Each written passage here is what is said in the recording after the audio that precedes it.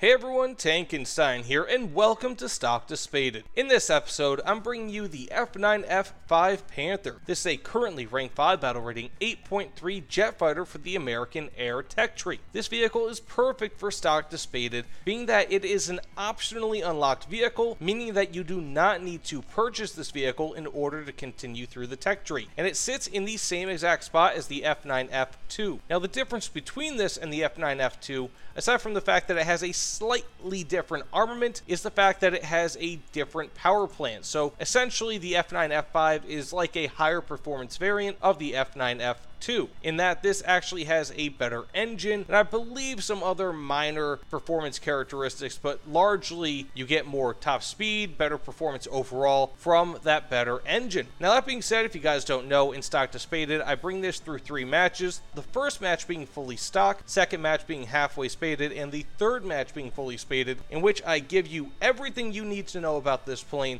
Again, from how it starts off, so you know how bad the grind can be, again, when it's fully stock, when it's halfway spaded, so you guys know how the grind is when you're actually grinding through the plane, and then finally when it's fully spaded, so you guys can know whether or not I feel that this vehicle is worth purchasing, crewing, spading, and so forth. Now that being said, please let me know what you guys think about this sort of video in the comments below. All comments and recommendations on how I can improve it are always welcome. But that being said, enough with the intro, let's get into the video. So here we are, fully stock, and it looks like I'm in a down tier, and I'm more or less kind of outpacing most planes. I mean, thus far, the performance on this aircraft is not too bad. Now, I'm not outpacing most planes by a huge margin, mind you. Like, for example, this F2H, he got to the pedal before me by flying low. So I'm going to probably go for this AR-290, or 234, rather. Let's see if I can catch up with them. I should be able to. Not a huge fan of these cannons. Their fire rate's not all too great. Also, this guy is really looking a little funky here. Okay, got some crits, and let's put these air brakes on. He thought he was going to go right by me. Nope. I'm still on his tail. Now, I do have WEP. Unfortunately, though, it only lasts for a few seconds. So I'm not going to use that unless I absolutely need to. But one big thing about this vehicle is that the cannons, what are they, like the M3, I think they are? The 20mm M3s have seen an absolutely huge nerf. That is one of the main reasons why the F2H saw a drop in VR from something like, what was it, like 8.0, 8.3, all the way down to currently I think 7.3. If I'm not mistaken. So we have this J29. He definitely has the speed advantage, but he is going to turn. And kind of surprised I didn't get... Okay, got a nice hit on him. Now this is, again, fully stock if you guys did not know for whatever reason. I try to make that pretty clear. Hopefully no one... Okay, I got a MiG-20 or MiG-9 behind me.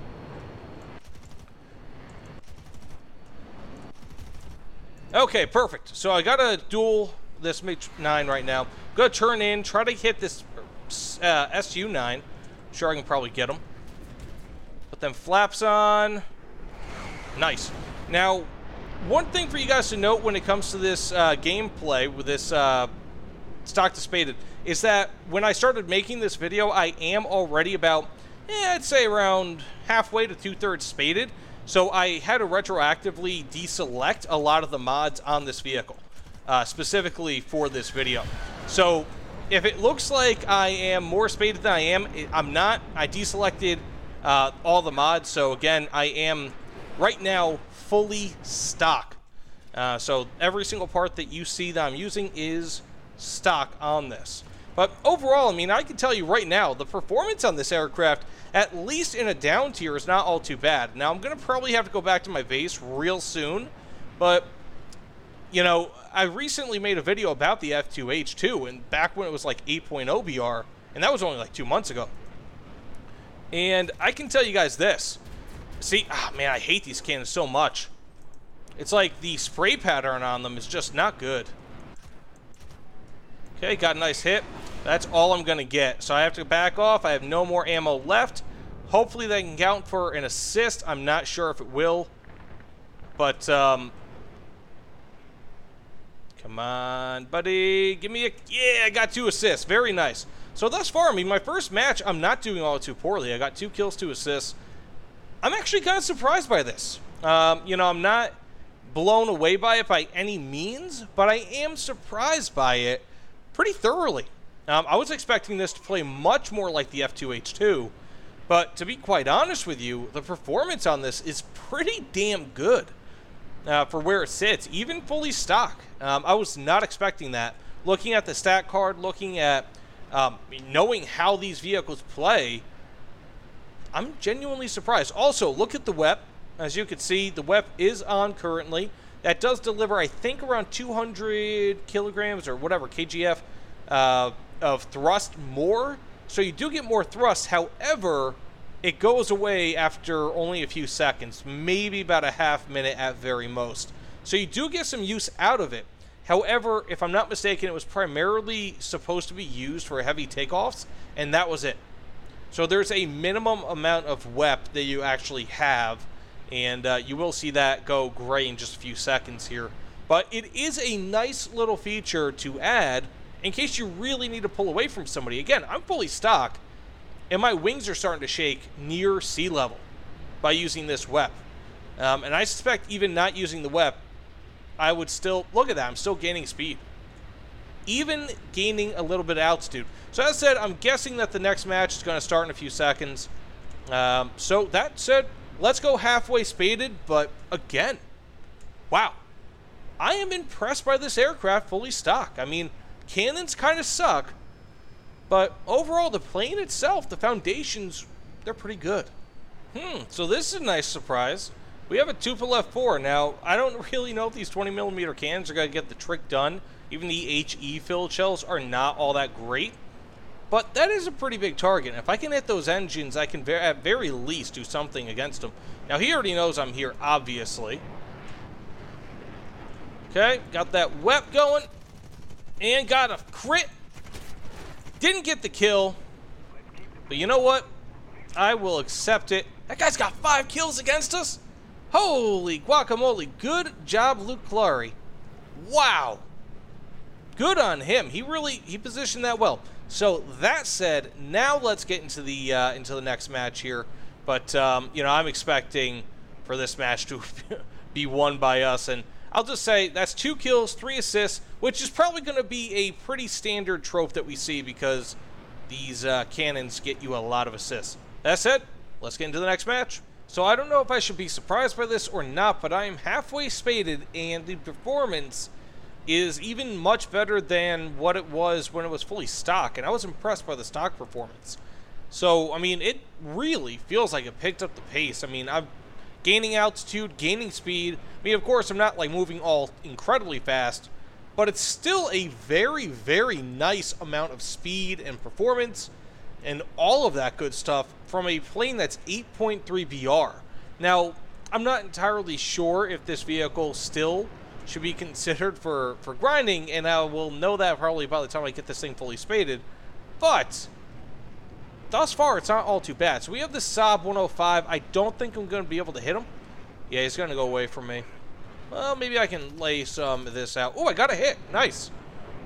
Very, very nice. I do have the anti-air belts on this. Huh.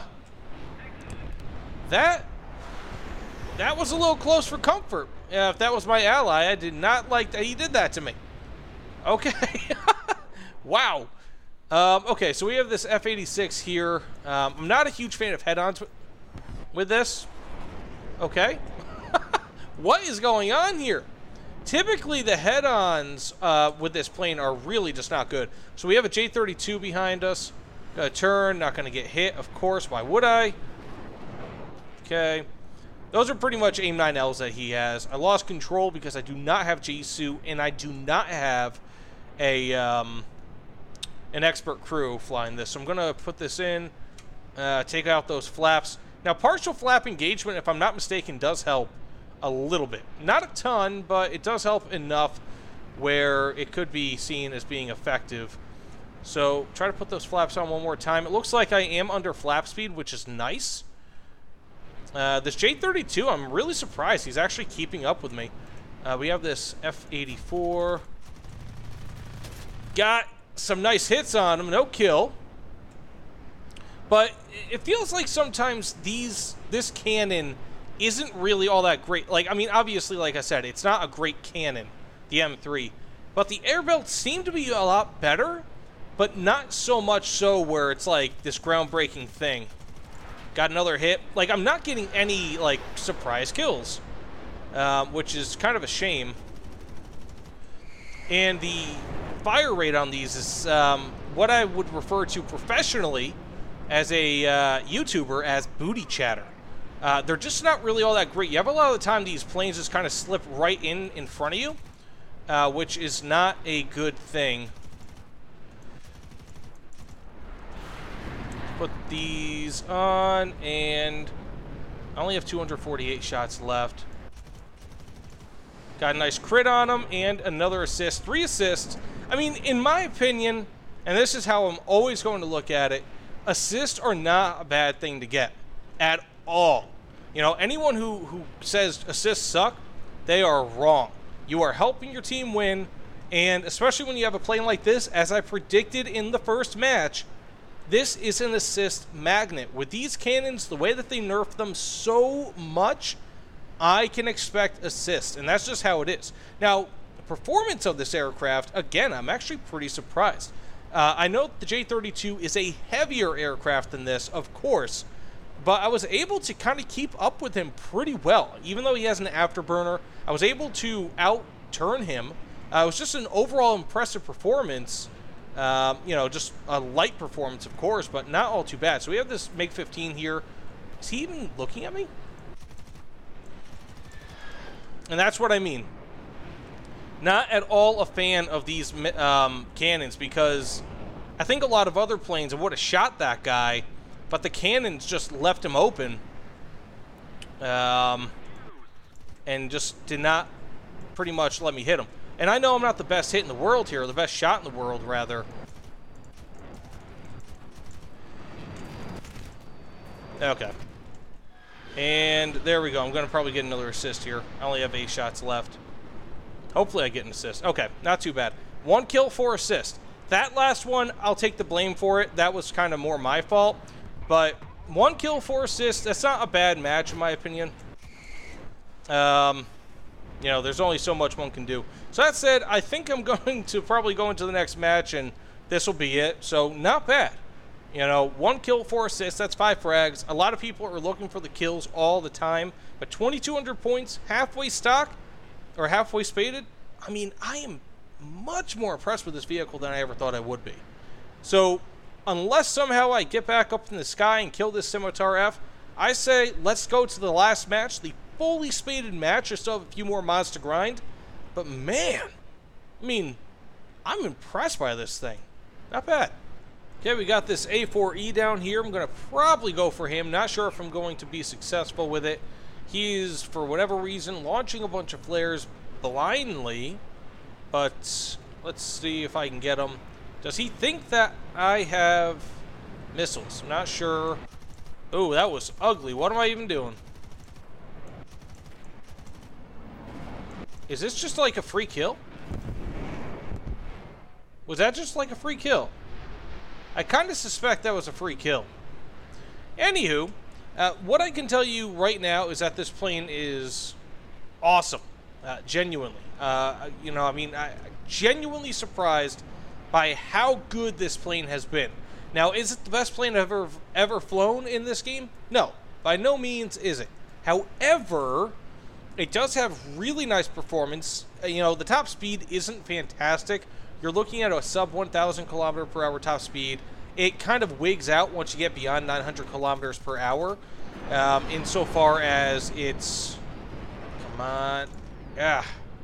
Insofar as its compression is concerned. And it also doesn't have great cannons. You know, of course, that is a big deal. Because a lot of the time, as you've probably seen, these planes kind of fly right through my cannons, which sucks, you know, really bad. So we got this Sea Venom here. I should, probably not going to be able to catch him. Nice, got a second kill. Just gotta fire a few shots across his bow. He's turning. Perfect. This might be an instance where WEP is needed, but maybe not. Okay, we're still kind of far away from his base. He's gotta start turning, putting his air brakes on. Okay, got a nice hit on him.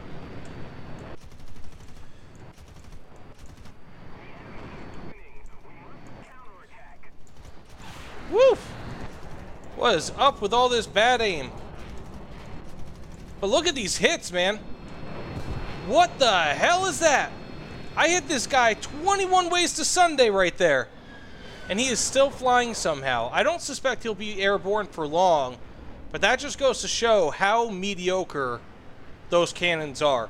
But overall, I mean, 3 kills. Not too bad. I'm very, very happy with the performance of this aircraft.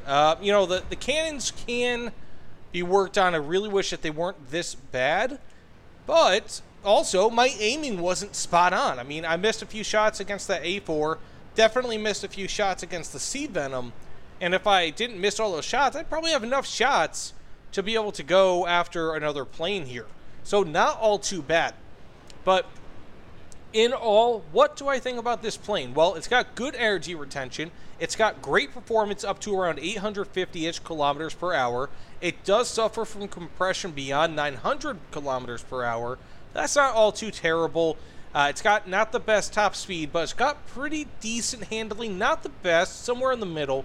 But overall, pretty good performance. You're going to be able to boom and zoom in this as long as you're in a down tier.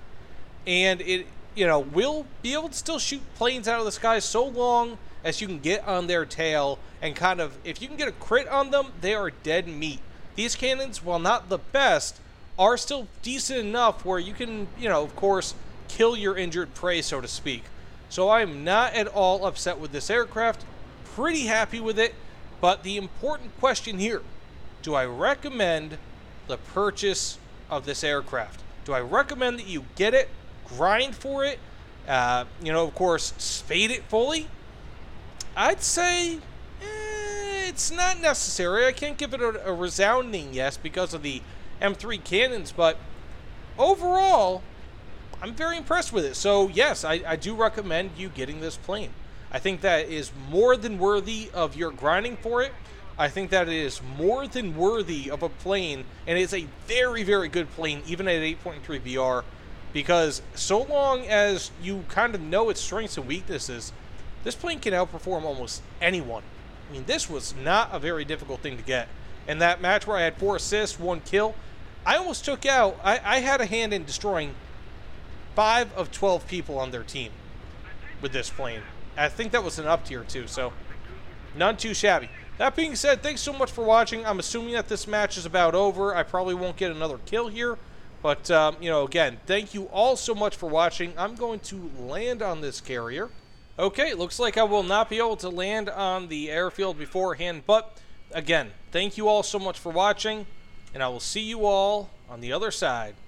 Take care, everyone. Okay, look, okay, I landed, I'll take it. Take care, everyone.